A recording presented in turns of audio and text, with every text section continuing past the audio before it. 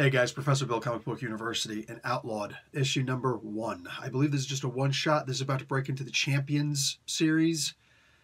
Wow. I did not think that Eve Ewing had it in her to do such an incredible freaking story. Also, I'm a little bit scared because this is an amazing story for it to be your first real, pull-in for a great comic book series. But holy crap, she's going to do it. Honestly, my peeps, here's the thing I'm going to suggest. Could it be that we have another Donny Cates situation over here? Because look, I'm just saying, Ironheart was pretty good. I fell off of it. A bunch of people told me, no, you need to go back and start reading the after you dropped off because that's where it got really good. Okay, maybe I should have. Plus, it's really great for the younger audience, or at least the people who are into the younger characters. Okay, we're good. New Warriors, all that stuff. We got it. We got it. I probably am going to go back and read that stuff now, specifically because this was so amazing, and I can't wait to see what's about to happen next. So here's what's about to happen. I'm going to tell you right now that I'm splitting this into 2 different parts of the same video. The first half will just be me talking in general about what's happening in the comic book to get you excited about the book, because you should absolutely go out and buy this comic book. And put the rest of the stuff on your pull list. Yeah, it's that good. Then I'm going to give you a warning, and we're going to go into full spoilers about the comic book, because holy crap, this was amazing. So yeah, this will probably be a fairly long video. That being said, first we're going to get into who made the comic book, because credit must be given to those who deserve it. So, known accomplices, according to here. Eve L. Ewing is the writer. Kim Jacinto on art. I'm going to apologize in advance for the pronunciation of the color artist's name, Espen Grunjitjern. I did the best I could. I apologize. Please do not come and kill me with a giant freaking axe. Letters. VC's Clayton Cowles. Pepe Larez and David Curiel did the cover. Whole bunch of people on the variant cover. And hey, Carlos Lau, you do awesome graphic design, brother. Just saying. Okay, so we start off with the boring stuff. Look, some of the best TV shows out there will start with the essential aftermath of what happened, and then we'll go back and start telling the whole story. And once the climax happens, you're like, oh shoot. And there is an oh shoot moment in here, which you knew was coming, but they keep on doing it. Ewing keeps on doing it to you. Even the last page is like, oh shoot. But anyway, then it goes into why all this aftermath stuff is happening, and then continues with the aftermath. You start seeing some serious repercussions of what happened. Yeah, okay, look, I'm just saying, you need to get this comic book, bro. This is a crazy book. Let's talk really quickly about the art. The art is made for kids, okay? You're going to look at different aspects of the art. Some of it you're going to be like, okay, this is just kind of silly. Okay, yeah, whatever. Look at the way the adults are drawn, and look at the way that the kids are drawn. Okay? Look at the way that these different characters are drawn, and then understand why that's happening. Because this is basically a retelling of the Civil War story. Okay? Now, this could have been labeled Civil War 3. All right? I'm talking about the comic book, not the American version. Okay? The comic book version of the Civil War. All right? One of the main comic books of yesteryear in Marvel that just, hey, Marvel's going back on the map and we are the contenders from this point on. Bring the noise, As far as everything else in it, this really could have been called Civil War 3, except it would have had the baggage on it of Civil War 2. So I am glad there's a different name on this, but understand that's exactly what this is. Ewing is doing an amazing job of taking these characters and applying the exact same situation that happened in Civil War, but to them. All right? So you think about the catalyst for the Civil War. It was the bus. It was Connecticut, Stamford, Connecticut, I think it was, where the New Warriors were doing their thing, and they were just being a bunch of dumb kids. They weren't taking things seriously, and all of a sudden, Nitro shows up, and he was somebody who should have been taken seriously. After all, he's essentially what wound up leading to the death of Captain Marvel, the original. I'm just saying, well, the original in Marvel. Marvel. So, yeah, this really shouldn't work. When you take down the brass tacks of what happened in this comic book simply should not work. It shouldn't. There's no reason why it should. Because it's just a retelling, but in a different time and with different stories. Yeah.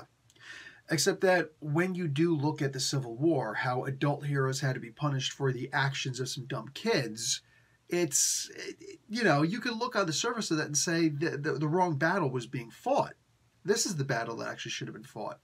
And Eve Ewing is now correcting that. This is not a back-in-time story. Don't let the way that I'm giving the narrative dissuade you in understanding. This is a modern, relevant, right-now story, like in the current timeline of the Marvel Universe.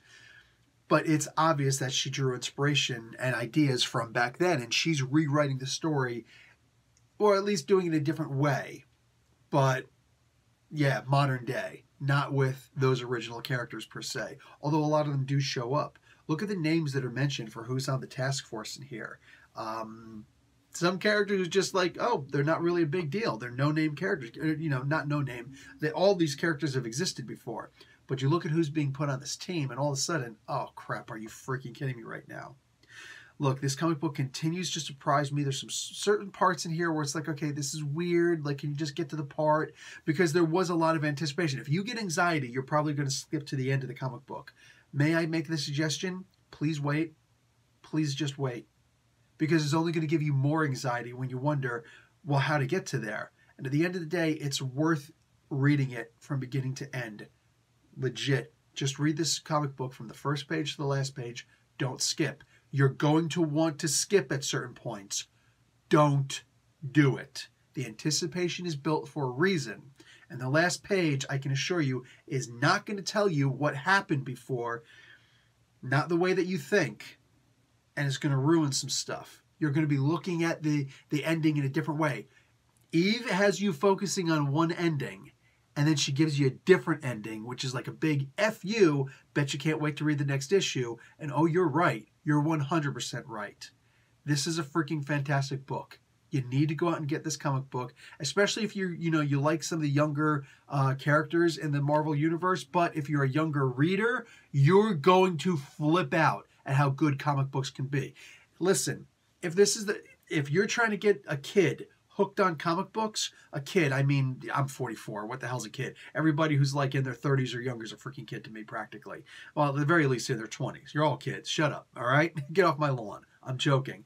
I'm looking at this comic book, and I'm saying that, yes, anybody who is in their teens or younger, maybe 25 or younger, you are going to freaking love this comic book. There are facts in this comic book, scientific facts that I talk about all the time. Hey, finally somebody's talking about them here in the comic book. It's about damn time, right? This is an awesome book. And I think that, for the most part, I think that if you could just read this and just enjoy it for the story as it is, it's an amazing story. This is heavily story-driven. Holy crap. Holy crap. I can't wait to see how this ends. But I'm so totally down for just reading it straight through. Anyway, and this is a pretty exciting moment where it's like, I'm reading it now, issue by issue, floppy by floppy. The people who are going to, oh, I'm just going to grab the trade paperback later on. That's on you, bruh. That's on you. I don't see any new characters being introduced in this comic book. This is just regular old... Well, there are some, but I don't know how important they're going to be. Who cares? It's the idea that this is story-driven for me. You want to grab this because it's a first issue? Do it. You want to grab this because, you're speculating, well, some of these characters could wind up turning out to be like a Henry Peter Gyrich at some point later on, a Trask at some point later on. Yes, that absolutely could happen. I don't put anything past Ewing after this freaking issue. Holy crap. But, speculation or not, this is a story-driven comic book. Heavily story-driven. And if you don't know anything about the history of the Marvel Universe or the Civil War, you're going to be okay with this. And if you do, you're probably going to be really engaged with this just because of the history of what they're doing, and almost feels like a rewrite, but it's clearly not. My peeps, just get this comic book. This is one of those issues that's for everybody. And the point I was leading up to is that you can undeniably get this comic book for the peeps who want to get into comic books, but they don't know where to start. I got your first ever comic book right here. I'm not exaggerating when I say that.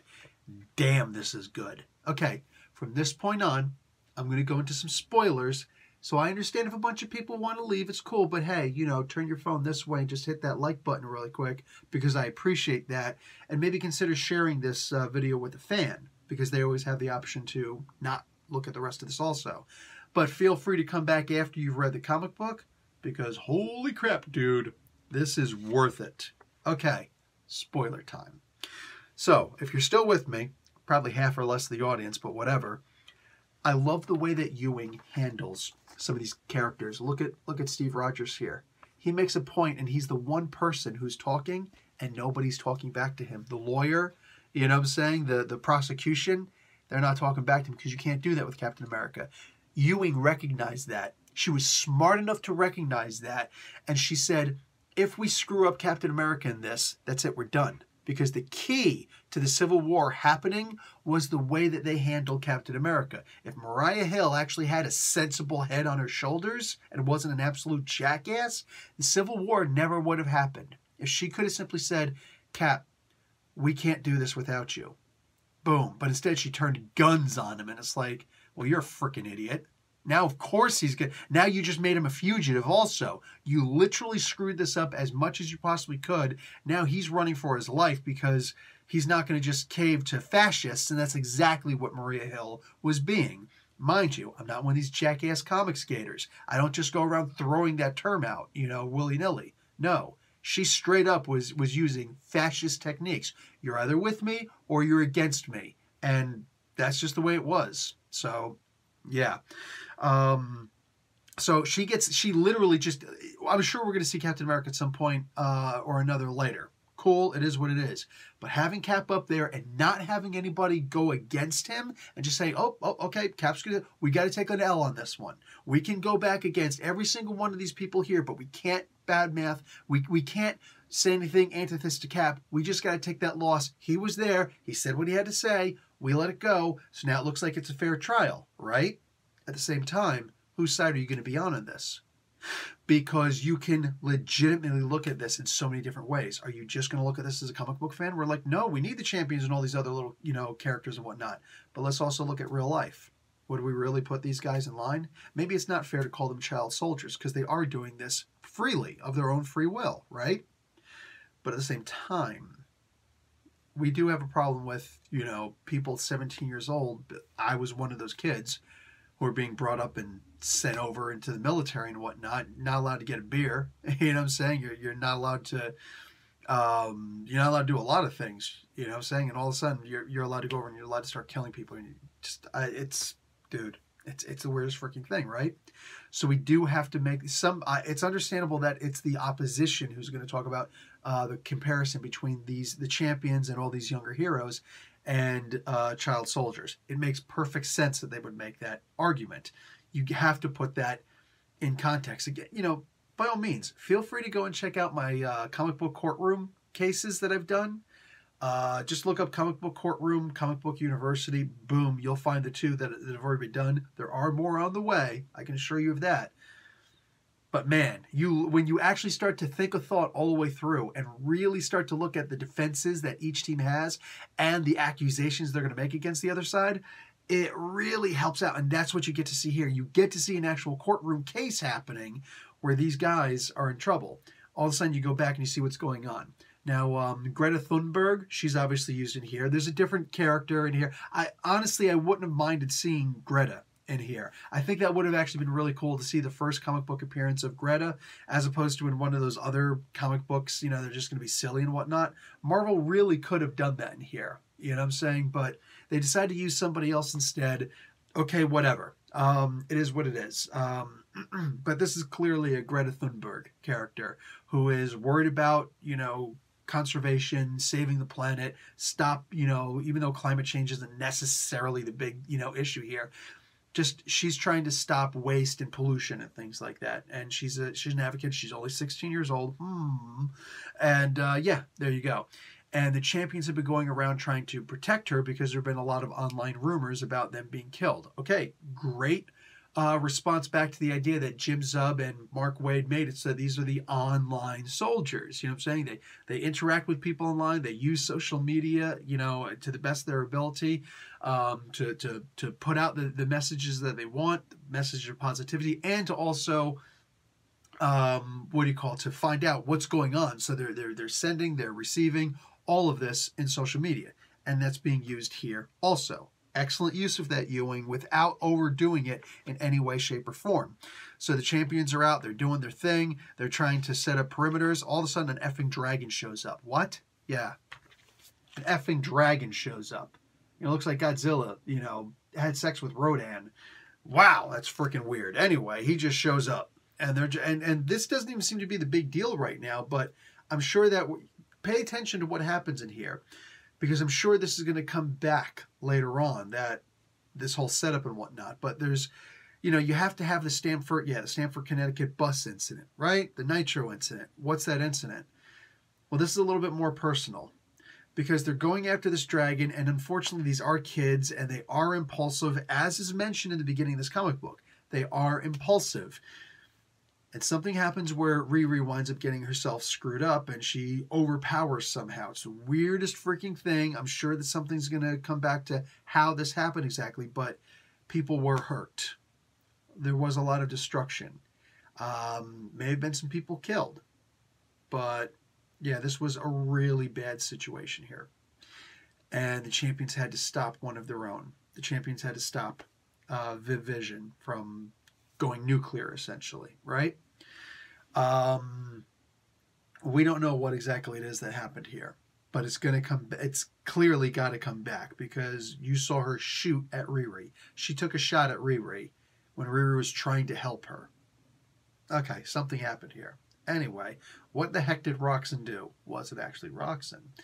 So there winds up being an explosion, and these guys are all on trial now, and they're like, okay, listen, the idea is not to necessarily stop all vigilantes, because we've already done that before, but maybe we should simply, form this new group. And it's got to be, if it's going to be a cool group, you got to have a cool name. So they're going to make this organization called Cradle. They explain what it's called in here, why, what the acronym actually stands for in here. And with this group, they're going to go around, they're going to start rounding up basically all of they're coming for you. They're going to start rounding up all these child superheroes, children with power, and try and put them together. Who's the main person that's on here? Now, it doesn't seem to be in charge or anything like that, but clearly a figurehead in all of this. They've got Speedball. Yep, you knew it had to happen.